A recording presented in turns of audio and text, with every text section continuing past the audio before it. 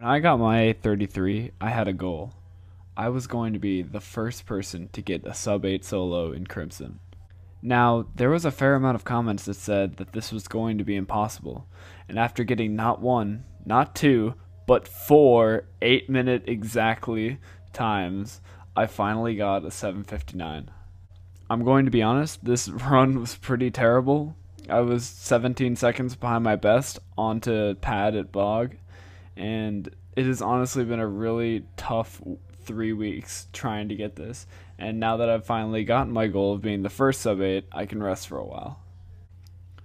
With great or near perfect RNG, a sub 740 is definitely possible. I'm still very proud of this run, despite the bad time checkpoints, and I'm really glad I chose to keep it going. At the end, the thoughts going through my mind were, are you kidding me? You just got another 8 minutes. But once I saw the timer stay at 7:59, I was in disbelief. You can literally see me jump for joy. I hope you enjoyed today's video. If you did, it would mean so much if you liked the video. Subscribing would also be nice. It's free and you can always unsubscribe later.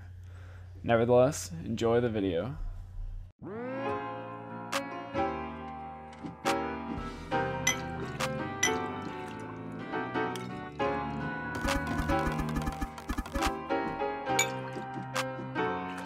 Game on!